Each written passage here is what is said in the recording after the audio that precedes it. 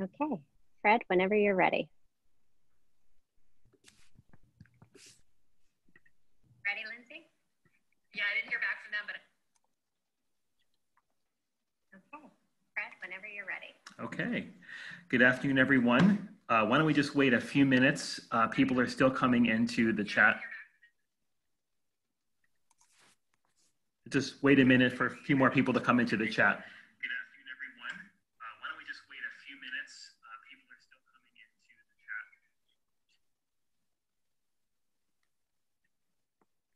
Just wait a minute for a few more people to come into the chat. Why don't we just wait a few minutes?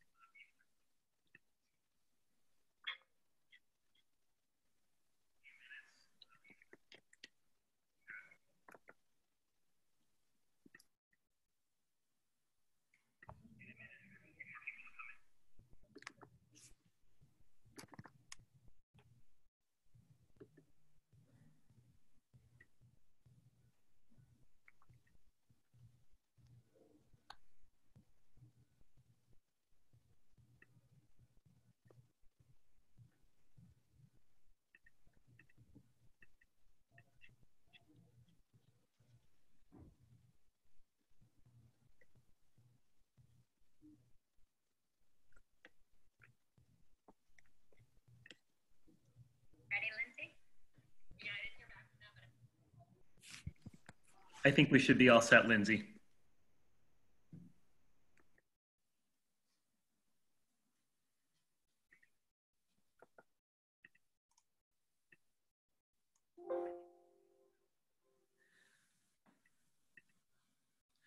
Okay, good afternoon, everyone. I'm delighted to bring a really great speaker to all of you today on behalf of Baruch College, the Zicklin School of Business, and the City University of New York. We have an hour chat planned with Lindsey Pollak, who is a great dear friend of CUNY and Baruch, and is a nationally known New York Times bestseller, as well as a leading spokesperson for generations in the workplace, and a very dear friend of mine. So I'm going to hand it over to Lindsey. We'd like you to show yourself on video. For the program, we're going to keep everybody on mute. So please feel free to use the chat feature on Zoom. If you're unable to get into Zoom, you can chat on the GCMC Facebook page, and we will allow some time at the end of the program for questions. And Lindsey will stay on for 30 minutes after the program to answer any further questions from students. So I'm going to hand over to Lindsey. Thank you very much. We're delighted to have you here today. Thank you so much, Fred and Lindsey, and thank you to everyone for joining today. I am here with you in New York City on the Upper West Side and have been in New York for over 20 years, so I am so delighted to support CUNY and all of you. And again, thank you, Fred, for inviting me to do this. We are going to talk about getting from college to career, obviously super specifically during the coronavirus crisis. And I want to start by saying that I found myself job hunting right after 9/11 here in New York. So while I'm not in your specific situation, I do have some very personal experience job hunting during a challenging time. And I want to acknowledge first and foremost that this totally stinks. And it is really awful that you have to go through this challenging situation. What I want to say on the positive side is the one thing that you can control is the approach you take during this process. So while the situation is awful and unfair and terrible and difficult, there are a tremendous number of things that you can do to still find a job and advance your career right now. And I really want to share all of the people and resources that want to help you. And I include myself in that, both from my personal experience of such gratitude to the people and organizations that supported me after 9/11, and also to say that many of us who have businesses or are employed or work in career services, as so many of you know through your work with CUNY, we're all here to help, and I want to make sure you take advantage of all of that. I'm going to make the slide deck from today available to all of you, so you'll receive that after today. And as Fred mentioned, I'll break a couple of times during this webinar to answer your specific questions. I'll also spend a lot of time at the end answering your questions. I also wanted to invite all of you, if you're interested, to connect with me on LinkedIn. I'm very happy to answer any questions that you have. I will tell you a little bit later the best way to format those questions so that you'll get the response that you want, but please feel free to connect with me. I also served for 6 years as an ambassador for LinkedIn, so I have a lot of knowledge of the specifics of using that website, and I know that your career centers have expertise in that as well. So I added in this slide to invite you to connect with me. I also added this slide because I had a really good hair day the day of that photo being taken. I had professional hair and makeup, and I just wanted to point out that my 8-year-old did my hair this morning, so it's not quite as good of a look, but it's always fun to see what things can look like on a better day. I'm sure a lot of you relate to that, so please feel free to connect. All right, let's start with some key themes to keep in mind. And again, this stinks, it's a terrible situation, but your mindset is tremendously important right now, and that is in your control. So 3 overarching themes to keep in mind for this particular time. Number 1, be proactive. Do not be paralyzed. Yes, this is difficult, but when you look back on this time, this quarantine, this time of social distancing, whether you are out working in an essential job while you job hunt, whether you have a family to take care of, do not let yourself get overwhelmed by how hard this is. When you think back a year from now or 10 years from now, what did you do during this time? I want you to feel like you took every action you could to be successful. So think about your future self and what your future self will have wanted you to do during this time. Take action, and I'll give you lots of ways to do that today. Number 2 is you're gonna have to be creative. This is not a time to hold out for your dream job. I promise you that any job can be a really good starting point or continuation to your career. Every role that you have, even if it's flipping burgers, is going to teach you something that will help you later in your career. So I'm going to talk about how you can cast the widest net possible with the potential jobs and employers that you reach out to. This is not a time to be precious and wait for the perfect opportunity. This is about being really flexible right now. And finally, on that note, we're going to have to be practical. You might not necessarily be able to get the exact job at the exact company you want, but part of being active and proactive right now is to find where the jobs are. So learning how to do that research is going to be really essential. I have every belief that you can transition from where you start to anywhere you want to get to, but right now you're going to have to think about who is actually hiring and how you can position yourself for those responsibilities. The other key theme is that I staged my background today, and I wanted to admit to you that the flowers over my shoulder are fake. So if anyone is really admiring those flowers, I wanted you to know they were $7 on Amazon and they are fake. Okay, moving on. I'm going to give you 10 tips to think about. And I picture all of you with like a toolkit. And I want to just throw lots and lots of tools into that toolkit. Some may work better for some of you than others. Some might make sense in 2 weeks instead of now, but I want to put it all in your toolkit. So here's tool number 1 of 10. Take action every single day toward your job search. One of the mistakes I made when I was job hunting after 9/11 is that I was not taking enough action. Quantity really matters here. You're going to have to apply for a lot of jobs. You're going to have to talk to a lot of people. Now, self-care is super important. If you need a break, of course, take one. If you need a day to just veg and relax, take it. But for the most part, I want you to think about taking action every day. And here are some examples of what that means. Where can you improve a skill? There are so many free webinars and podcasts and books and e-courses right now. If you know that there is a skill that you should be improving, or that you've always thought, ugh, I should be a little better of a public speaker, or my grammar could use a little bit of help, or I know I'm a little weak on my Excel skills, now is a really good time to make progress on that. Also, so many websites like LinkedIn Learning, Coursera, Masterclass, TED Talks are offering courses and classes and tutorials totally for free right now because of the crisis.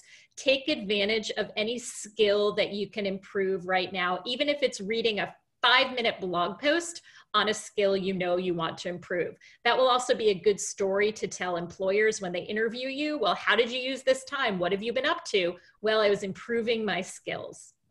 Another action you can take is to offer to do project work for a family business, a friend's business, any employer that you've interned with or worked for in the past, or your university or professors you know, any professional grade work. Writing an article, helping somebody analyze some data, making some customer service phone calls, anywhere that you can offer a little bit of project work is going to be another valuable use of your time that could transition into full-time work maybe when things turn around.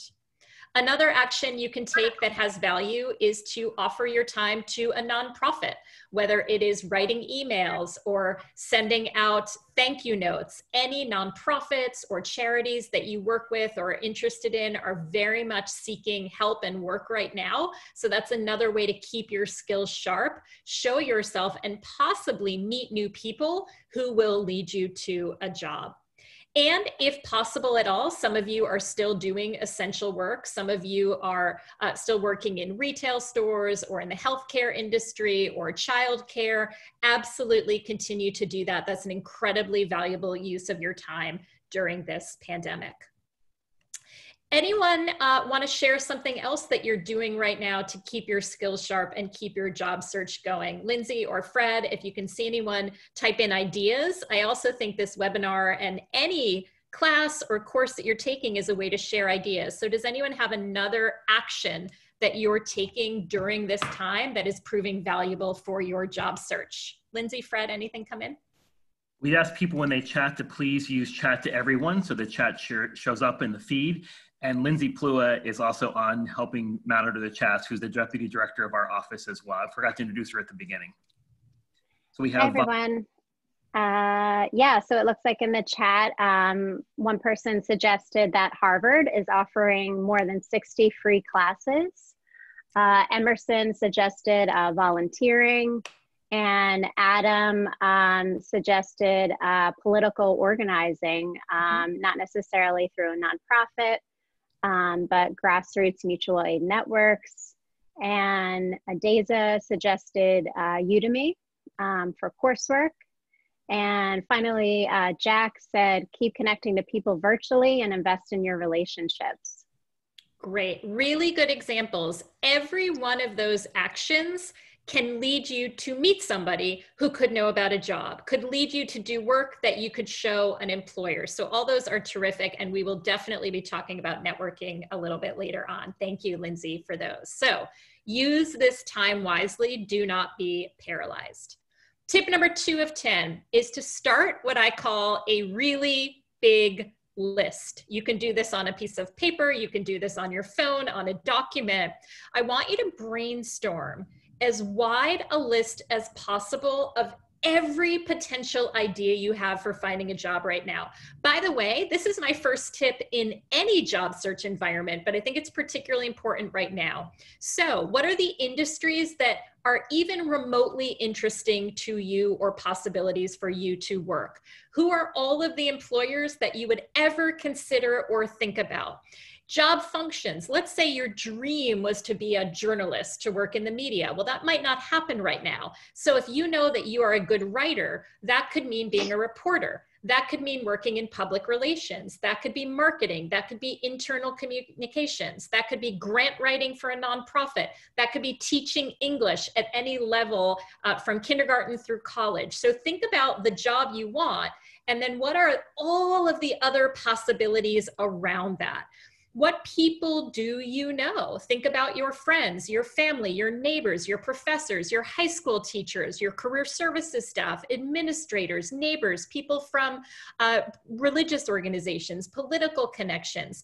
Think about a very, very long list. And for every item on that list, start to get creative. Well, I said public relations, that could lead to marketing. Marketing could lead to data analysis. Data analysis could lead to strategy, could lead to consulting. So really get creative. And we're going to use this list throughout the webinar to start to build ideas that you can have. And again, I want you to start with what you're genuinely interested in, because it is a very big mistake to ever say, I'll take anything. And the reason you don't want to say, I'll take anything, is it doesn't give people anything to work with. So if I say to you, Fred, I would love to help you with your job search. What are you looking for? And you say, I'll take anything. I can't do anything with that. But if you narrow anything to even 17 things, now I can start to think about who I know and the opportunities I know. So I know that you're not going to take anything because you probably don't want to be an orthodontist or an opera singer or whatever it is. So you have to at least give me something to work with. This really big list will help you in your networking and in your searches for jobs and in your meetings with career services people to at least have a starting point. Number 3, once you have your list, is to now compare it to a list of what is actually possible right now. So you have to do some homework on who is actually hiring. How can you find those lists? Your career center, whatever CUNY school you go to or went to. And if you're in graduate school or business school where you went undergrad, they still have job postings. I was just talking to Fred and Lindsey at Zicklin. Who's hiring? What are the categories of people who are hiring? So number 1, go to your career center website or set up an appointment with the staff. Number 2 are social media sites, particularly LinkedIn and Twitter. And I just did a screenshot of LinkedIn, which is using the hashtag hiring now, which is also a hashtag on Twitter, of the companies that are hiring. Now, you might look at this list and say, well, it's mostly grocery stores. I don't want to bag groceries. But remember, Instacart, Amazon, Walmart, they have marketing people, they have accounts payable people, they have IT professionals. So just because a company is in the industry of, let's say, groceries or healthcare, they still have jobs that could be a fit for your skills. So when I see that Ace Hardware is hiring 30,000 people, I have no idea how to use hardware, but maybe they need a marketing writer, and that's something that I could do. So look who is hiring, and now add some of these companies to your really big list, and you can use that in your networking, as we'll talk about. Startups are still very much hiring them. Many are backed by venture capital and have money in the bank and are hiring. There are specific websites that you can Google startup hiring that are still employing people. Professional associations, rather than looking on the huge hundreds of millions of people on LinkedIn, you can go to a professional association in accounting or marketing or engineering and look up jobs there. There are other niche job boards for people of color, for women, for people in a particular city or state. So Google and find out where those smaller opportunities are. And that includes local newspapers and local job sites like Craigslist. Not everybody is going to go to Monster and LinkedIn, right? Make sure that if you are job hunting on one website, I want you to now expand that to 10 websites where you are actually seeing opportunities. So yes, networking is the best way to find a job, but it doesn't mean you don't look for jobs on websites at all. They are still an opportunity. And when you see job postings for jobs that are available right now, that is also going to give you information for how to update your resume and LinkedIn. And I'll talk about that in a moment. So when you see job postings, I want you to apply, but do not have a generic one-size-fits-all resume. Even if you never get any of the jobs you apply for on LinkedIn, you can use the keywords in those job listings to enhance your resume.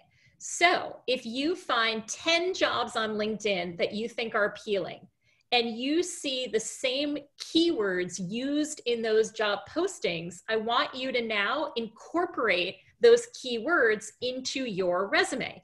So if you see the word team player, if you see the word reliable, if you're a writer and you see the word persuasive in more than one job posting, I want you to now take that word and start to add it to your resume. So looking at jobs is not just to apply and get the job, it's also research on what your resume should be selling that people are hiring now. I also want to make sure that every time you submit a resume or an application on LinkedIn, that you are customizing it to that particular job or employer. In IRL, in real life, in the old school way, I remember in the 90s going to job fairs. One was at the Javits Center, the big CUNY Big Apple Job Fair, and I would have separate colored folders for jobs in different industries because I had a paper resume. That's how I want you to think. If you're going to apply for jobs in public relations, nonprofit grant writing, and teaching, you're going to have a slightly different resume for each of those opportunities so that they fit the job that you're applying for. You're all going to see those articles where somebody says, I sent out 1,000 resumes and I didn't get one interview. If you send out 1,000 identical generic resumes, you're not going to get an interview because nobody wants a generic resume. So every time you apply for a job, customize your resume just a little bit with some of the keywords from that job or about that company. And your Career Center, of course, can help you with this. And that's the last tip, is that you have this amazing free resource in the Career Centers at all of the CUNY schools that can help you specifically improve your resume. Do not waste that free opportunity to get a better resume by working with your Career Center. In the real world, when you're not a student, resume writers are really expensive. So use the resources you have to get your resume to be improved. Fred and Lindsay, I hope that you get bombarded with requests to do that, because that is something I wish I had been able to take advantage of. Now, once you've thought about your resume, which is a critical tool in the job search, you can't job hunt without a resume, I also want you to think about your LinkedIn profile. LinkedIn is important, not just for job hunting, but every recruiter now, every hiring manager, every networking connection is probably gonna look you up on LinkedIn if you reach out. So the importance of LinkedIn is it's this one place on the web where you can put your stake in the ground and say, this is how I want you to think of me as a professional. Now, you can't have different LinkedIn profiles for different jobs because you can only have one profile, but you can include keywords in LinkedIn that show that you are professional. A couple tips, and I just pulled this from the official LinkedIn guide for students. Have a professional headshot. You can do this now during lockdown. Get a friend or a family member or take a selfie, but what's important is that in the photo, you dress the way you would for a job interview in your industry. So if you want to get a job in finance or accounting or something corporate, you should be wearing a suit. If you want to work at an art gallery or with children, you can dress a little bit differently, but that is how I would dress. Also think about your headline. Here you can see in David's profile, econ major and aspiring financial analyst. It says what he's doing now and what he wants to do. Don't make people guess what you want. Tell them directly. And I know I told you to cast a wide net. You can use a more general term. Instead of aspiring financial analyst, you can be a little bit more general and say aspiring financial services professional if you don't want to limit yourself in your headline. I would have used the full word economics, but I think having your major or your specialty in there is really valuable. Don't put something generic like student, because that headline is going to be important when people check you out for the first time. I'm going to talk about your summary statement in a moment, but I did want to touch on experience and organizations. As a student, you can absolutely put unpaid internships, volunteer work, and activities in your experience section. The difference is between experience and organizations, I would put unpaid, nonprofit, organization, extracurricular work and experience if you had a leadership role in that work. So if you were president of the accounting fraternity, put it in experience. If you're a member of the accounting fraternity, put it in organizations. But people know students don't have 25 years of paid experience. It is okay to list your experience in the, list your nonprofit or unpaid experience in that section. Certainly internships can go there. And one more topic before I break for some questions. I recommend that you write your LinkedIn summary. That's this area here under background, kind of like your bio. I would write it like a cover letter when you're job hunting. And here's an example of how to do that in a broader way during the crisis. I'm a marketing major at the Baruch College Zicklin School of Business. I've worked in retail as an associate, interned at a public relations agency, and volunteered as an English tutor. I'm seeking a role in marketing, public relations, or communications. I'm a strong writer, highly organized, and eager to support an organization in any way. This is focused on someone who has good writing skills and is organized, but it is broad enough that people know that you would be willing to consider multiple opportunities. So with that, Fred, Lindsey, I'd love to break for a couple questions, ideally related to resumes, LinkedIn profiles, and just general themes on job searching. Anything on networking, let's hold, because that's going to be our next topic. Just want to remind students, Lindsey, that we're happy to review those LinkedIn summaries, just like we review a resume and cover letter. So students are welcome to come to Career Services and have us review their LinkedIn profile, review their summaries, and go over the strategy you just laid out here for a good marketing summary. For sure. And also, we did get a question come in regarding resumes from Ariel. Ariel asked, can you use different resumes even if you're applying to different positions at the same company? Or if it's the same company, do you recommend using one resume? Lindsey, what's your perspective from Career Services? And then I'll answer with my opinion. Sure. So my perspective is if you are applying to the same company and you have multiple resumes, it appears that you don't know what you want to do. So it appears that you're a bit disorganized. So within the same company, my suggestion would be to get more information, find out more about those different positions and different opportunities, and then hone in on the one that you really want and go after that. Yeah, thank you, Ariel, for the question. Especially at a big organization, your resume is probably going to be in some sort of applicant tracking system, which is really a computer. And so if they have two resumes, it's going to confuse the computer. It's going to confuse the people. So it can be really hard to do that at a large company.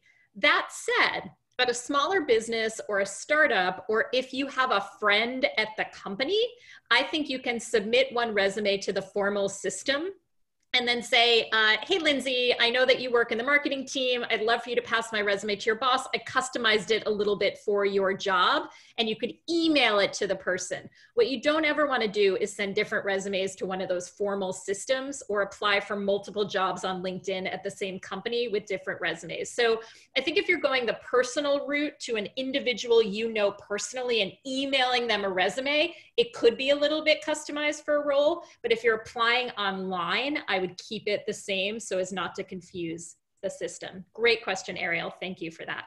Any other questions at this point? We have a question about your LinkedIn headshot. What type of background would you recommend? So again, what you want to wear is what you would wear for a job interview. And I think your background should reflect the professionalism of your industry. Ideally, you want to be as simple and plain as possible, because I don't want anything to be more important than you. So if you're standing in like a beautiful garden in Prospect Park, that's great, but now I'm noticing the flowers and I'm not noticing you. So I would say a simple wall, a simple professional background is going to be effective. Now, if you know that you are in a very particular field, and unfortunately, I don't think that's a good idea right now, but let's say you knew you wanted to work in art, maybe I would take a picture with a little bit more of an artsy background because that's very specific to what you want. But I think the safest move right now is to have a very simple background. Also, LinkedIn allows you that sort of larger box behind you, like a background image. I would keep that the generic LinkedIn blue. I would just keep things very professional, very simple, very general, because you're going to want to cast a wide net right now. I know sometimes people like to put a pretty picture of foliage or a nice building. I think that sometimes takes away from you as a professional. All I want them to see is that you can take a professional shot. I do think what matters is light. You don't want to look dark or look like you don't know how to use a camera properly. So the one advantage of taking it outside, maybe in front of a building wall, is that you'll get better light. So I think I would go with a plain wall in your home if you have good light, or outside in front of a plain wall so that you can get a little bit better lighting. But the simpler, the better. Great. One other question on LinkedIn or about LinkedIn. How would you recommend formatting a LinkedIn profile for someone switching industries? For example, I've been a restaurant manager for a few years, but am an international studies economics major, and I'm looking to transition to, looking to start transitioning my work experience. Great. So I'm going to go back to the LinkedIn profile example. What I would do here is two things. Number one, that headline is really important. So what I would put is what you want first, but an acknowledgement of your background second. So in that example, I would say international business professional or international relations professional / I'm a big fan of slashes or vertical lines or some kind of marker, international business professional / hospitality background or hospitality experience. So it shows that you have more than one skill and that you are in the transition. So that's your headline. As the first sentence of your summary, I would first say what you want. I am a Zicklin MBA seeking a position in international business, finance, or consulting, whatever it is you want. I have a background of 5 years in working in the hospitality and restaurant industry. So always lead with what you want and then explain that you have done something else in the past. Nobody will be surprised right now that you're making a transition. Nobody will be surprised that you're willing to consider a lot, but always start with what you want, not with what you're transitioning out of. And one more question from Fernanda. Fernanda says, I have a great background in my home country in the law field. Is this important in my resume to find a job here in the US? Hi, Fernanda. Absolutely. Absolutely. Use what you've got. Show what you did. Be proud of it. Don't apologize for it. Talk about it as if it's totally relevant. Employers are going to read your energy and read your confidence about the skills you bring. So if you come in and say, yes, I have 10 years of experience in law in my home country, here is how it's applicable to this organization, great. If you say, oh, I kind of worked in law in the past, I don't know if it really counts here, then they're not going to trust you. So your confidence with it is important. I would absolutely sell it. Doesn't matter where that experience came from. Now, if you don't have the relevant degree here to practice law or to be a professional, that might be something that you need to work on, but the confidence of your experience absolutely counts here. Great, thank you. So Sarah's asking, as a part-time MBA student, unfortunately facing job loss due to health crises as she's working in the live event industry. She's been working professionally for 12 years. And her question is, should I consider taking an internship to get into a new field? I am so sorry that you're experiencing this. I also work in the live event industry and it stinks. My answer is yes. I would consider everything, but I don't want you to think either or. I would consider internships and continue to look for paid full-time, part-time work, contract work, absolutely anything you can get, whether it's working on virtual events, whether some smaller events start to happen again. I would consider everything and not limit yourself. But if you consider internships, don't stop applying for paid full-time and part-time work as well. Okay. I'll keep going and then we'll stop for additional questions. Those are great. Keep them coming. I really appreciate all of your specific questions. So 6th of our 10 tips is to stand out in this environment by doing your research. It is no secret that millions of people are job hunting right now and millions of students How do you stand out when there are so many people? Number one, don't think about everybody else. Don't worry about who else is applying. You can't control that. What you can control is showing employers how much you are willing to work to get these jobs. Now, the place that I suggest you do that might be surprising, but I think that social media and Twitter in particular are incredibly valuable research tools for you to not just find job opportunities, but when you apply for something to stand out from everybody else who's generically applying. This is about being specific. So even the founder of Twitter, Ev Williams, has said Twitter is really a news system. It's not just a social network. So think of Twitter as a bit of a personal news feed to support your job search. So for example, I just picked management consulting. If you want a job in management consulting as one of the fields you're considering, I would go in. You can either do this if you already have a Twitter feed, or you can create a new one or create a new list. This is not about tweeting out. This is just about getting information in. So I would follow any management consulting firm that you've ever heard of. So I just did Boston Consulting Group, Bain, McKinsey, etc. Now, once you start to follow these, you're going to see them tweet out jobs. You're going to see them mention issues in the industry. Then maybe they're going to mention another company they work with. Follow that company. That could be a potential employer. They're going to mention their CEO. Follow their CEO, who might mention other companies, which might be opportunities for you. It's another way to build your really big list by seeing who the companies you've heard of are talking about. Frankly, I think most of you are going to end up getting jobs at organizations you have not heard of today, April 29th, 2020. You know this many companies. You're going to have to expand your universe of what you know, and Twitter is a good way to do that. You can also do this on LinkedIn. I think Twitter is somewhat easier, but companies are putting out information on LinkedIn as well if you want to just stay in that LinkedIn ecosystem. So I would create a feed of companies, individuals, industries, professional associations, anything you can think of related to your job. So essentially take your really big list, translate it into a social media feed. Here's why.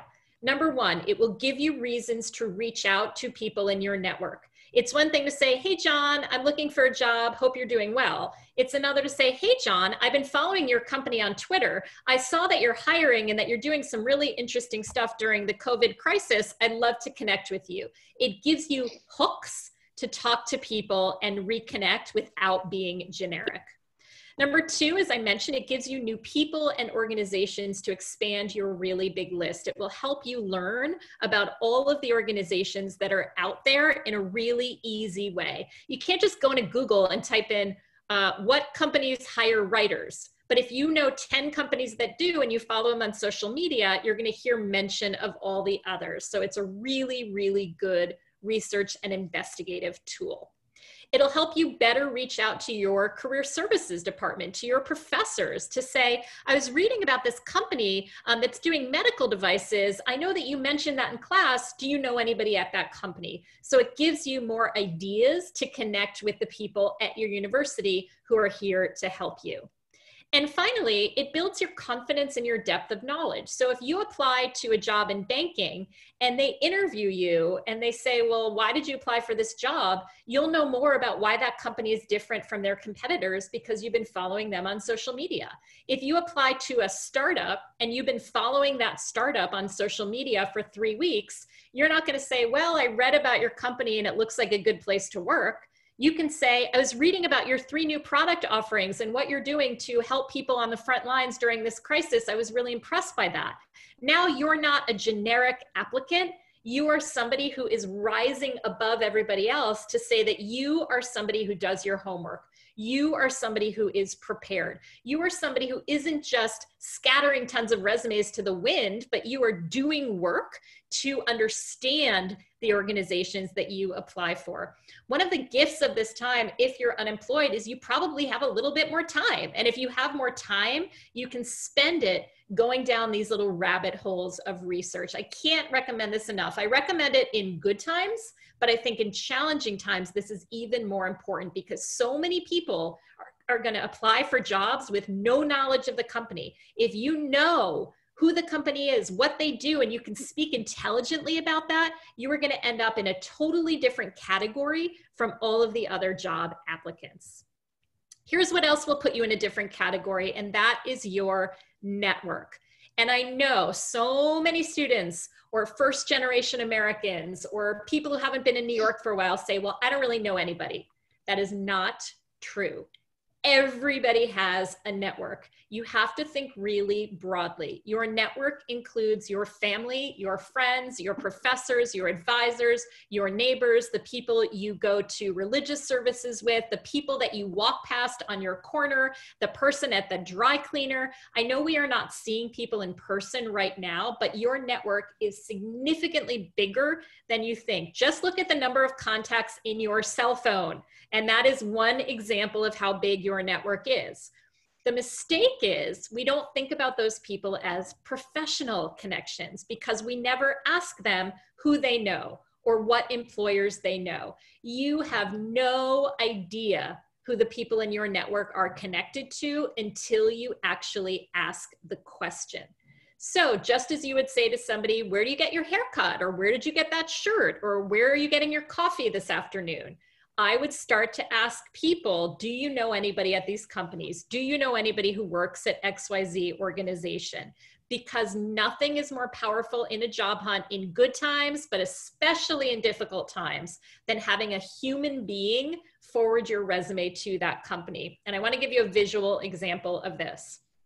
I had a recruiter say to me, I have 2 stacks of resumes on my desk at all times.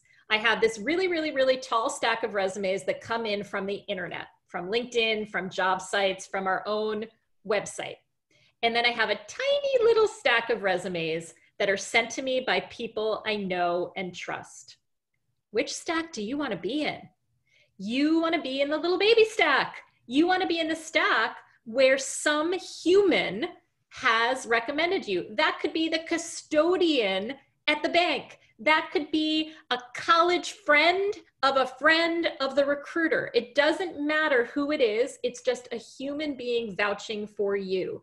So do not be shy about asking people to recommend you and forward your resume to companies. So how do you do that? I want to give you a template that you can use to personalize and customize to ask people for advice. Now, I would never immediately reach out to somebody and say, can you get me a job? Or can you forward my resume? The first thing you want to do is ask for help. And here's how I would do it. And I'll tell you why I do it this way. And you can do this by email. You can do this on LinkedIn. You can do this by text. You can do this by phone call. Hi, Susan. I came across your information on LinkedIn and I'm impressed by your career path as a fellow Baruch alum. So here, the only connection I have with the person is that we went to the same college. I'm graduating this spring from my MBA program and looking for a job in this challenging environment. Everybody knows it's tough. You don't have to hide it. Would you be willing to share some advice with me? You're not asking for a job. You're just asking for advice, perhaps with a 15-minute phone call or a few email questions. Subtext here is I'm not going to take hours of your time. I would be so grateful for your time and support. If you do this every day, once a day, one person a day, you will start to tap into what they call this hidden job network, which is being in that small stack. I also want to tell you that anybody who can be helpful right now wants to be helpful. Do not be embarrassed or shy about asking people for help. The #1 search on Google right now is how can I help? So know that when you reach out to people, you are not bothering them. And if they can't respond, they won't. If they are sick, if they have a sick loved one, of course they won't respond, and that's okay. This is why you have to send a lot of these kinds of messages, but don't hesitate to ask people for help. Now, if somebody says yes, I want you to be really specific in your request. And this is my suggestion to you if you reach out to me, if you reach out to someone through career services or in your network, do not say help or can you get me a job? Be specific. And here are some ways to be specific. Look at somebody's LinkedIn profile before you reach out. Find out where they've worked, where they went to school, who they know. If you reach out to me and say, Lindsey, I saw that you used to work for a women's business nonprofit. That's what I'm interested in. Now, #1, I know that you've done your homework on me, so you're not going to waste my time. And #2, I actually can help you. But don't get on the phone and say, where did you go to college? Because you're wasting their time with something you could have figured out on LinkedIn. So number one, before you speak to somebody, find out where those connections and opportunities are. Next, share information from your really big list. Hey, John, I would love to run a couple of company names past you. Do you know anybody at these organizations? Now, let's say you say Citigroup, Credit Suisse, and Wells Fargo. Well, those are all banks. If I don't know somebody at those, but I do know somebody at Barclays Bank, I'm still going to mention it because I understand that you're looking at banks. So you have to spark my thinking with what you want, and your really big list is a way to do that. Now, if you're struggling to be creative, you can say, Lindsey, I've thought of banking, I've thought of accounting. Do you have any other ideas? And I might say, what about private equity? What about personal financial advising? So you can also use people as a way to lengthen your really big list. I would also be ready before you reach out with a pre-written paragraph about yourself. So let's say best case scenario, the person says, oh my gosh, I actually know someone who's hiring. Send me information on yourself and I'll forward it right to my friend who's hiring. You want to be ready for that possibility. And you can take that right from your LinkedIn summary statement, which you should have your career center vet that says, this is who I am, this is what I can do. So don't say, oh my gosh, I'll put that together and take 3 days. Have that ready to go before you reach out. And finally, another way, and I recommend this in all scenarios, not just in challenging times, the best way to use networking is to be really specific in asking people for what I call assignments or actions. So this is how you avoid somebody saying, oh, you know, I feel really bad for you. It's so rough out there. Keep it up. You're doing great. It's going to be okay. That is not helpful. But if you say, can you give me a book to read or a class to take or a company to research? That has 2 benefits. Number one, it gives you a really tactical action to take, which will help you, but it also gives you a really specific reason to follow up with that person and to say, thank you for recommending that I take that Udemy class. I took it. Here was the value I got. Thank you for that recommendation. Now you're also showing that person that you are the kind of student who takes action. Now they're impressed by you. And now when they do recommend you to people or jobs they know, they have some data about how amazing and hardworking a person you are. So don't be afraid to say, can you give me a specific task? Can you give me a specific assignment? Go do it and report back. Could be employers to research, could be people to contact, it could be resources to check out. Which leads to the 9th tip, and then we'll wrap up with the 10th and go to Q&A. I know you're going to be asking for help right now. I know it's hard to be the one needing help, and so many people need help right now. All anybody ever wants in return is you to say thank you. So if you're reaching out to a lot of people, if you're asking for help, if you want advice, all you ever have to do to be worthy of that advice and to make the other person feel valued is to say in an email or a handwritten note or a text, thank you so much. Your help was really meaningful to me.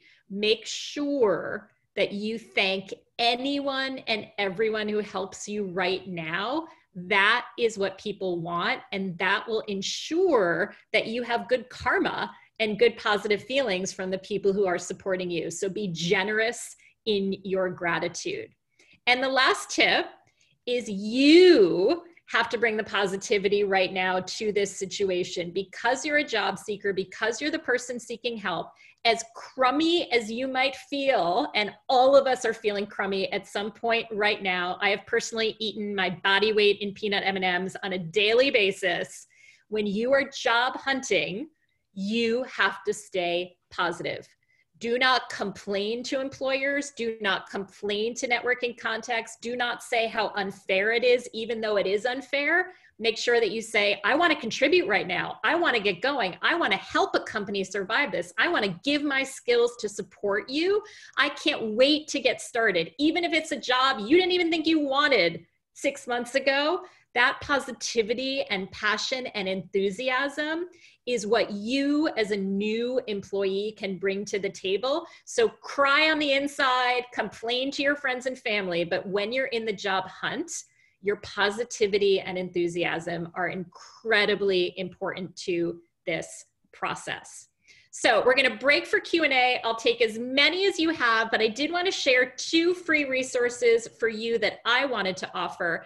Number 1, I have a podcast, The Work Remix, which you can get wherever you find your favorite podcasts. I'm, of course, doing a special coronavirus series, so please check out my podcast. I also created a list of resources, books, articles, everything I find valuable in job hunting and career development. If you take out your phone, and this works in the US only, if anyone's dialing from outside of the US, this won't work. You can reach me on LinkedIn. But take out your phone, type my name as the message, Lindsey, Lindsey, just like Lindsey Pollak at Baruch, 66866, and you will get that message. That will also provide you with my direct email address, and I welcome your questions. So I want to thank Fred Burke, Lindsey Pollak, everybody at Baruch Zicklin, everybody at CUNY, and thank you for taking an hour of your day to invest in your career and job search. We want to help you. You will get through this, and I would love to take all of your questions. Thank you so much. Thank you, Lindsey. Do you want people to unmute and ask questions or type into the chat box? What would you prefer? I'll let you make that decision, Fred. Okay, if you want to ask a question, please unmute yourself, introduce yourself, and ask Lindsey a question. I know there's a lot of questions that are in the chat box that may have not been answered, so please feel free to re-ask those again. Hi, can you hear me? Yes. Tell us your name. I'm Ray. I'm a junior at Baruch. Thanks for doing this. It's really helpful. I wanted to ask, I've tried, so thank you for the messages to reach out on LinkedIn. I think it's really helpful to know what's the best way to reach out to people. The only thing is that I got to a barrier where LinkedIn has the character limit, and it's hard for me to get that great message into that character limit. And what would you suggest to do about that? Thank you, Ray, for being our first guinea pig asking a question. That went very smoothly. Okay, I want to shift your thinking and reframe it. I actually want you to see that character limit as a gift, because most people hate long emails and they really don't want to read it. So I think it's going to force you to be concise in your networking request, and you should embrace that need to be short. So I actually specifically formatted my message to fit into that character count. I think it does. You should double check that. But I would keep it really, really short. Remember, all you want is for someone to agree to talk to you. You don't have to tell them your life story. So be really concise, really positive. Think of it more as a sales pitch than a networking email. And I think sticking to that limit will actually serve you well. Does that answer your question? Yeah, thank you. Okay, great. Hi, can you hear me? Yes, who's this? This is Kwame from Baruch. I'm part of the MPA program. Hi.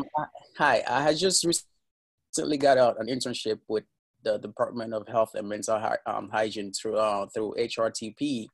But before I got my start date, the whole COVID situation started. So I got hired, I did the paperwork and the fingerprint and everything, but I was just waiting for my start date. And I still haven't heard from them. I sent out emails, but nobody's getting back to me. So what do you suggest I do? Do I keep sending emails or? Thank you, Kwame. First, congratulations on getting the job. Let's just take a moment to be happy that you have an offer. I have a couple of strategies. I would not keep emailing because that's only one method. I think you need to try a couple of different methods. So, number 1, send one more email. Number 2, wherever you got the job, so if it was through your career center, whether it was through a networking connection, if you have any other third party that you can go through to check on this for you, I would absolutely do it. So did you find the job through your career center or did you directly apply? I did find the job through Career Center and I directly applied online. Okay, so get in touch. Number 1, resend the email. Number 2, get in touch with your career center because they might be able to intervene and ask on your behalf.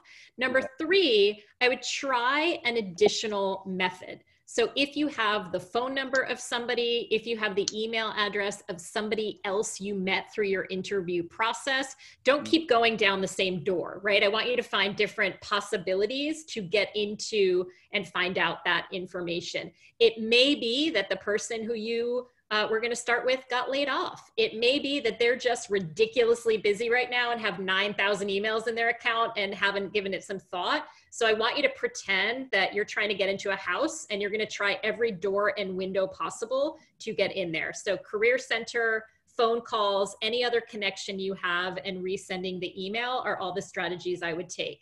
If you try that for a couple weeks, I would have a conversation with your career center and say, do you think I should look for other opportunities? And Fred, I'd love you to weigh in on that if you've had any similar situations at Zicklin. Yeah, I would definitely encourage, he's not a Zicklin student, but I would go to your respective career center and talk to your career advisor, and maybe we have a contact that we could help you as well. Okay, thank you very much. Thank you, Kwame. Good luck. Thank you. Hi, can everyone, can you hear me well? Yes. Perfect. First things first, I would just like to thank the co-hosts for this event, Lindsey. I would like to thank you as well, Lindsey. Thank you, my pleasure. You're welcome. And so the question I want to ask is, you were discussing Twitter before as a means of just finding out information and researching. And I was actually wondering, so let's say you follow, let's say you're going to auditing or accounting and you follow EY. Is it all right, appropriate if you were to investigate who that company was following or who was following them to see if there was any other entities or people that you could follow as well? Is that appropriate to do? Yes, yes, yes. So I call this going down the rabbit hole. So let's say EY, as you said, is an example, the accounting and consulting firm. I would then look at who EY follows. And then I would go down their list and click follow, follow, follow to anything there that's interesting. Then I would look at who those companies follow. And then I would go down that list. And then I would go who those companies follow. And then I would look at who EY's competitors are, and I would follow all of those. So that is exactly the strategy. It's really interesting. My first job out of grad school, this is before 9/11, it was in the .com boom in the 90s. And I really wanted to work for a website that focused on women. There were two that were really famous, women.com and iVillage. And those were the only two I had heard of. So, and this was pre-Twitter, so I didn't have that opportunity, but I started learning about women.com and iVillage. And this is going to date me, some of you may understand, but I had to go to the public library to research women.com and iVillage. Raise your hand if you remember going to the public library to do research. Thank you. Thank you, Diane Schultz. And what I found in an article in my search was that Business Week wrote an article and said, women.com and iVillage are the leaders, but a new startup called workingwoman.com has just started. And I called their HR department and applied for a job. So I'd only heard of two, but once I started reading about them, I learned about the company where I ultimately got a job. So that's exactly the strategy that you want to follow. So thank you for the question. Great thinking. You're welcome. I actually had one last minor question actually about, okay. I was wondering, do you think you could send the PowerPoint upon request, and what would be the best way to do that? Yep. Fred, Lindsey, how is that going to get to people? We have a list of all the registrants, and we will go ahead and forward the copy of the presentation right after the program today. Perfect. Thank you. Thank you very much. No, thank you. Thank you. On this. By the way, whoever asks the next question, I want you to put your camera on so I can see your face. If you feel up for it, I would love to see your face. Hi, I'm Deborah. Can everyone hear me? Yep. Great. Hi. Thank you so much, Lindsey, for taking the time to guide us and acknowledge the challenges. What would be guidelines for following up with an employer, either like that we were all set to have an interview and then when things happen, they sort of cancel because of the circumstances, or like we spoke and they were interested but were unable to hire? What are some guidelines for following up with them? When? What should we say? I totally get the question. Thank you, Deborah. And I really like your fancy mansion background. So props for your official Zoom background. I want to know how to get one of those. Thank you. You're welcome. I just have the fake flowers over here. Okay, so This is why your situation is so annoying and awful, because you were probably having great success with people and then suddenly it fell apart. So number one, we have to kind of get over the emotion of that. And this happened to me. I had speaking gigs and book sales all ready to go, like on the docket, and then they fell away. And you have to realize everybody's struggling right now. So I think just sort of saying, this stinks, it's awful, but it's out of my control, and sort of getting past the frustration is a really good first step. That a lot of people are struggling. The people you were interviewing with might not have jobs anymore, right? So just sort of know it's not personal, which I think is really important. The next thing I would say is this is why your really big list is important, right? So you might have people who you were already in contact with, loving the guy with the doll over there, the puppy. Anyway, whoever you are, I appreciate the puppy. Okay, so I can't concentrate with all these faces. Okay, I'm back, Deborah. Okay, so your really big list. Include on that the people that you were already in contact with, because let's say you were talking to ABC company to one person, they might not still be there, but there might be somebody else at the company who could talk to you. So look on LinkedIn. If you know anybody else at the company, if you can get in touch with HR and say, hey, I know things are tough, but I was having really good conversations with so-and-so. Is there an opportunity to connect about any opportunities now or in the future? So I wouldn't completely forget about them, but I would know that maybe it's just not the right timing, but it might be in a week or two. The other funny thing about this situation is things are changing so incredibly quickly that a company that might have been ignoring you a week ago could be very ready to talk in 2 weeks. So I would say keep them on your list. But then I would use the Twitter strategy and the really big list strategy. So would you be able to tell me what industry these companies were in, even just basically? I would say like maybe e-learning. Okay, so e-learning. You could say these companies were in e-learning. Maybe I should also look at higher education. Maybe I should look at K-12 education. I should look for education technology companies. I should look for marketing companies who have clients. And this is where you can go on Twitter and look at every one of those e-learning companies. Maybe it's Coursera, maybe it's edX, maybe it's LinkedIn Learning, and say, okay, who do they follow? Who are the PR companies who support them? Who are the technology companies that make the technology that support those companies? And so you can go down that rabbit hole. So I would continue to try to talk to the people using the strategy that we talked about earlier, where you try to go in through different doors and say, I'm still really interested, I'm still here. Because by the way, most people are never gonna go back. If you are persistent and they start hiring again, I want you at the front of the line. And that might be in 2 months, but I want you there. So don't let it go. Don't bombard them, but maybe once a week, once every 2 weeks, check in, and then start going down the rabbit hole of who else is like them. So continue what you were doing, try different doors, and then look on Twitter and LinkedIn to find other companies that are like that, and know that it's not personal. Is that helpful? Yes, thank you. You're welcome. Hey, Lindsay, I have a question that came to the chat privately. Great. We have a student who's an older student, say in his early 40s, and he has questions about how do you compete with younger students and younger graduate students. Can you shed some light based on your experience working with multi-generations in the workplace?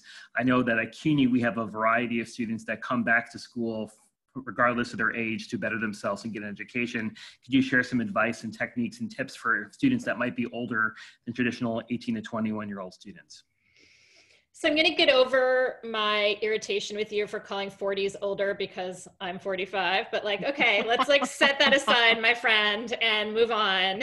Okay, so yes, we are a little bit older than traditional student. Here's the thing. Don't think about anyone but yourself. I've had so many people reach out to me and say, but I'm in my 40s, I'm competing with people in their 20s.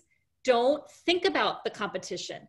Just think about what you can offer. So number one, this is where your network comes into play. If you're in your 40s, you might have a bigger network than somebody in their 20s. You've had more time to meet people. Don't ever apologize for your age. I worked on a study about people who are older in the workplace up through their 60s, 70s, 80s. More often than not, the employers were not thinking about the applicant's age until the applicant said, I know I'm an older applicant. Or you probably don't want to talk to me because I'm in my 50s. So don't draw attention to it if somebody else isn't. That's number one. Number two, if you go in through a person that you know, They're not thinking about your age. They're thinking about the fact that they know you. So they're not going to say, hey, Fred, I have an applicant who's 43. They're going to say, I have an applicant who I think could do a very good job. So if you apply through a person you know, you're still going to be at the top of the list from anybody who applied without having a connection. Number 3, don't focus on yourself. Focus on what you can offer to the company that is likely struggling right now, because every company is struggling. So rather than saying, I need a job, I have 20 years of experience, I want to do this role, say, I want to support you. I want to contribute to your mission. I want to help your company achieve its goals. I have been through tough times. I will do whatever it takes to get you to be successful. So take the focus off, I want to do this, I want to grow, I want to learn, and put it on, I want to support you. I want to help you. And if you are completely focused on that, your age goes into the background. Look, ageism is real. I'm not going to kid you. A lot of people are probably going to take jobs below the salary level or the title level that they want. Don't say, I'm willing to take a pay cut. I'm willing to get down. That's about you. Say, I want to contribute in any way you need in whatever role my skill set will help. So always think about it from the employer's perspective. I'm not going to say it's easy, but don't hurt yourself by drawing attention to your age if the employer is not doing that for you. Does that make sense? Yes, that's very helpful. Awesome. Thank you. And 40s are young, my friend. 40s are super young. Well said. Thank you very much. Lindsey Pollak is managing the group chat, but a couple came in privately. One more, and I'm going to go back to the group chat. We have a student who just got her MBA. She has a job as a restaurant waitress, doesn't have work authorization. Should she include that restaurant job on her resume, LinkedIn profile? Yes or no? Yes, absolutely. It's work, it's customer service, it's dealing people. It shows that you're a professional. 100% yes. I agree. Thanks, Lindsey. Good. Oh, I'm seeing more faces. I love this. I'm seeing faces. Everybody brush their hair. Okay, good job. Not everybody, but most of us. Lindsey, great question came in about LinkedIn. And since you were a LinkedIn ambassador, I would love to hear your advice as well on this. Jen asks, what recommendations do you have with regard to content shared on your profile, keeping in mind this is part of building your brand? So when it comes to LinkedIn, the cold hard truth is most people are not going to read everything you post and long lists of information, right? I think shorter and more concise are better when it comes to LinkedIn. That said, keywords are really important. So I do think it's worth spending, let's say, 1 hour of your time updating your LinkedIn profile to show the depth of your skills and experience. So if you can post a PowerPoint presentation that you worked on, do it. If you can post a video of a presentation that you gave in a class, do it. If you can post an article that you wrote or a paper that you wrote for class, do it. I wouldn't worry about posting new stuff every day, but I would fill out your profile so there's enough information there for people to look at. So that's the content that you can post on LinkedIn as part of your static profile. When it comes to posting articles and LinkedIn posts, kind of like if in the feed, I would only do it if you are very clear on exactly what you want. My fear is if you need to broaden your search right now to multiple industries and you're only posting content about the transportation industry, it might limit you from an opportunity someplace else. So I think that posting content onto your profile, and you can clarify the question, Lindsey Pollak, if they meant on their profile or in the feed. I don't think updating your feed with lots of posts is all that valuable for a job seeker, but I think having content as part of your static post is very valuable. I would also say commenting on employers' posts has a lot of value. So if you're following, let's go back to the EY example, if you're following EY and Deloitte and KPMG and they're posting good content and you say, great content, and you post an intelligent comment on something they posted, that is a way to catch the eye of potential employers. So Lindsey, feel free to clarify if I got to the heart of that question. but I'm much more concerned with what's on your profile than what you're posting on a regular basis. And I want to thank the 2 people who have beautiful babies in the screen right now, because that is making me like super happy right now. My babies. Did I get that question right of what they were asking? I believe you did. Yeah. Okay. Thank you. Question about cover letters. What are your thoughts? Okay, so cover letters are weird. I've asked recruiters for like 15 years about cover letters, and half of recruiters say, I love them, they're more important than a resume, I want to see your writing style, and half of recruiters say, I never read them, I throw them in the garbage. So there's no way to know. I do think that when you are emailing with a networking contact, you don't want to attach 2 attachments. I want you to write the cover letter as the email message and only attach your resume. So never ever have 2 attachments. Like, don't say, hi, attach, please find a cover letter and a resume. Make the cover letter the email, number 1. For the companies that do care about cover letters, if a job application says, please submit a cover letter and a resume, you have to do it. And there, what's critical is that the cover letter does 2 things. Number 1, it shows that you have done your homework on the employer. Never ever submit a generic cover letter. I would like to apply for your position at your company because these are my skills.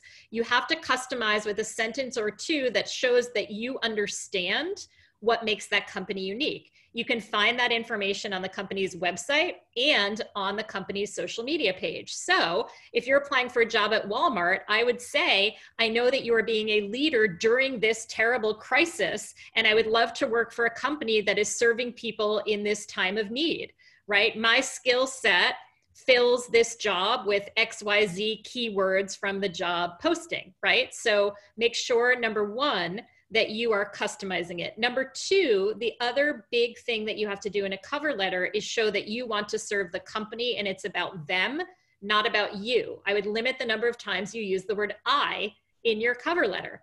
I don't like cover letters that say, I want to learn, I want to grow, I want to be part of your company. I want it to say, my skill as a writer will serve your need to reach your customers. I want to grow your bottom line. I want to help your team grow, right? So make sure, number 1, that you show that you've done your homework, and number 2, that you're focused on their needs, not on your own needs. And again, do not attach it, always write it directly as the email. And again, some people make decisions based on the cover letter, other people don't, but you have to take it as seriously as possible because you never know which kind of recruiter you're going to get. Great, thank you. Thank you for the question. Anastasia has a question about LinkedIn recommendations. If recommenders are asking if there's anything particular you want me to focus on, any advice on what makes sense to include? So LinkedIn recommendations, I think they're important enough that I want you to get to what I think they call all-star status or 100% status on LinkedIn, and that requires 2 recommendations. So make sure you have 2. Beyond that, I would not waste your time getting LinkedIn recommendations. If a company genuinely wants to check your references, they will formally check your references. It's nice to have them on your LinkedIn profile, but if you are thinking of asking somebody for a recommendation on LinkedIn, I would rather instead that you ask them for a 15-minute phone call to actually help you with your job search. I think that's a much better ask to make right now. So take the focus off of the recommendation and say, instead of a recommendation, could we have a chat? I'd love to know if you know anybody who's hiring, or if you'd be willing to personally email somebody you know on my behalf. The generic recommendation is not going to be as valuable as one single email that person could send for a real job opportunity. So I know LinkedIn wants you to have them. I know they seem valuable, but trust me, I was on the inside. It's just a nice to have. I wouldn't put much energy into it as opposed to using that networking contact in other ways. Do all the career services people agree with me on that? Okay. Yep. Yes. Okay, thank you. So quick question from Maggie. Maggie asks, what is a good email subject line when sending out networking emails? Great question, Maggie. Thank you. So do not put networking. Do not put hello. Do not put checking in. I want you to be specific, right? hello and request for 15-minute conversation. If it's an alum, Baruch student seeking advice, anything in there that gives a genuine indication of what is to come. My favorite is to say hello and request for conversation. Hello and request for email chat. Hunter student seeking advice, right? Be a little bit specific and honest about what it is, because people don't like a bait and switch, right? If it says hello or checking in and then you're actually asking for help, I think it's irritating. So I would just be honest, specific, and detailed. Thank you. So we have a few more questions. Let's see. So Joseph says, for those of us, myself included, who have a good idea about what field they want to be in, but aren't sure what job they want next, are there any specific resources, books, podcasts, etc., that will help me figure out what type of jobs I really want next? You know, this really hits a nerve with me, because I knew that I wanted to work in media or business or nonprofit, but I didn't know what job I wanted. That's really hard, because employers expect you to know. They don't want to figure that out for you. I had one recruiter say, my job is to put a square peg in a square hole. So don't tell me I can do 73 things and you'll figure it out for me. I want you to know. So you have to know, even if it's 4 possibilities or 7 possibilities, you have to know those job titles. So number 1, you can do searches on LinkedIn by your skill set and then start to note down what jobs seem to match that skill set. Number 2, you can take assessment tests through your career center. There's also one that's being offered for free right now from a company called Capfinity, Strengths Together. Strengths Together. Maybe you can type that into the chat, Lindsay. Strengths with an S Together. They're offering their assessment test free. So any one of those ways to find out the job title, and know that some companies are different. They might call it an analyst, they might call it a project manager, but you need to make that list yourself and find out what those job titles are. And I know it sounds daunting and like there would be 10,000, but I bet you could limit it to like 10 titles that makes sense for your skill set. So look at job listings that match your skills. And number 2, try to take an assessment test. Fred, do you want to weigh in from the CUNY perspective? Are there any that CUNY recommends or makes available to students across the college system? I think every school handles it differently. Our office offers the Strength Finder and the MBTI. That's with working with MS MBA. Some of the undergraduate office uses different assessments. So I think it's a specific to your career center to find out what assessments are best. You can also talk to your networking connections, right? And say, hey, I want to run my skills by you. What does that sound like? It would, what kind of job would that match at your company? So that's another use for your network. And I would put that on your really big list, all the different job titles that would work for you. But it's a really important question. You don't just want to say, I want to work in media and not know exactly what job you want. So I think you're right to know that that's an important element of the search. Okay, so the next question is regarding lack of work experience. So if you don't have any work experience that's related to the area you are studying and you're going to graduate soon, what can you put on your resume so that you have a shot competing with applicants that have previous experience? How do you get a job without experience and get experience without a job? It's the classic question, even more important now. So I want you to take the word work out of that question. How do you get any experience with the topic of the area that you want to work in? Forget about work. So let's say you want to go into, I'll use media again as an example. I want you to put on your LinkedIn profile any classes that you took related to that industry, because that is experience with the subject matter. You took a class on it. And going back to the earlier question, that's where I would put an example of a paper you wrote or a presentation you gave to show that you have experience working in that field. Number 2, did you belong to any clubs or associations or organizations related to your subject area? And by the way, if you didn't, join one now online and put it on your LinkedIn profile. If you can take an e-course, a LinkedIn Learning course, a Coursera course, a Udemy course for free, take it and put on your LinkedIn profile that you took that course. So think about all the different ways that you can get a touch point with that industry without actually having worked in that industry. So think about ways that you can take classes, join associations, promote any connection you have. And by the way, if you're really interested in that field, I hope you've done something related to that field and that you don't have to fake it, because of course you can't lie, but you can certainly do things to show an affinity or an interest in a field, even if you've never worked in it, and get those keywords all over your resume and LinkedIn profile, even if they're in the coursework section, even if they're in the volunteer section, even if they're in the extracurricular section. Those words have to be there related to your industry. And if you're a college student just graduating, particularly if you're a traditional college student age, or if you're a career changer, nobody's going to expect you to have 50 years of experience. They're just going to expect that you have done something related to that field. Thank you. Totally agree. Maggie says, Lindsey, there seems to be a lot of positions outside of New York City. How would you get over the hurdle of relocation? Well, now is a really interesting time, right? Because a lot of organizations are going to let you work remotely at the beginning. And if you prove yourself remotely, there might be a possibility there. I would get really serious on how far you would be willing to go. When I job hunted after 9/11, I actually ended up getting a part-time role in Westchester. I lived in the city and I had to reverse commute. And you know what? It was annoying, but it was a job and I did it. So get really clear on how far would you be willing to commute. If it's an hour in any direction, then be realistic that that's okay. If an hour in any direction is not doable for you with your childcare situation or your finances or what have you, then don't look there. So I would get really honest on what you would be willing to do to get a job right now. And it might not be the ideal situation, but you know what? Taking a train for an hour a day wasn't so bad because I had a paycheck coming in and I needed it. So be really honest with yourself on what might not be ideal, but what you would be willing to do.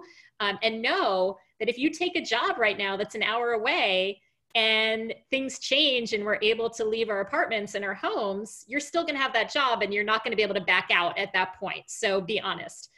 Number two, there are websites like flexjobs.com. There are a lot of websites that are promoting remote work right now. I think a lot of employers are going to realize that people can work remotely in jobs that they didn't think could be done remotely before. So I would add to your list the possibility of working remotely for these jobs. But I would not apply for a job in a location where you would not actually work beyond this pandemic, just to make sure that you're not setting yourself up for a situation that could be very uncomfortable in the future. Thank you. And going back to the previous question, what to do when you don't have work experience. And I think you mentioned, I'm always not sure how to pronounce it. Udemy? Yeah, Udemy. Yeah, Udemy. Udemy. Diane Schultz also recommended LinkedIn Learning, Yes. which is free for CUNY students. Great. And Jack Palara from our office at Zicklin suggested that IBM is offering free courses via its cognitive skills platform. Very cool. I would really encourage anyone who has the time and is well to take advantage of the stuff being offered for free right now that is never free. I mean, really, if you can, you're going to get access to some stuff that we would never otherwise have access to. So I think CUNY is a great clearinghouse for what those options are. I didn't know that about LinkedIn Learning being free. That's fantastic. But don't look back and say, how did I not take advantage of that? If you have the time and the wherewithal right now, really try to make time to do some of that learning. Also, people are going to ask you, I hate to say it, and it's not fair, but people are going to say, what'd you do during the pandemic? You were unemployed for 3 months. What did you do? I want you to have a good answer to that question. And wow, I took a free class from IBM. That's a really good answer. So think about it both from the skills you can get, but also the story you want to be able to tell about how you handled this time. We have maybe one more question. It's 1:26. Lindsey, I can't thank you enough for staying on. We still have 80 students engaged with the Q&A. So we can take one more question from the group.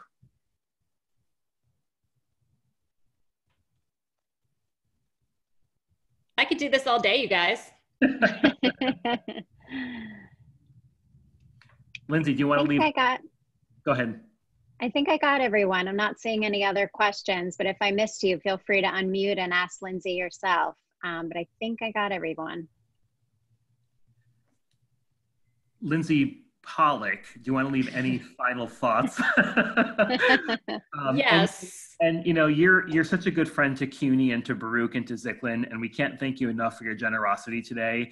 And you really know our students and our population very well. And thank you for always being an advocate for us. Do you want to leave any final thoughts? Yes, I am with you. We are in this together. My second apartment in New York literally looked in on Baruch College. So I like saw you guys from my second apartment in New York when I was single and kind of trying to make a go of things. Here's what I want to say.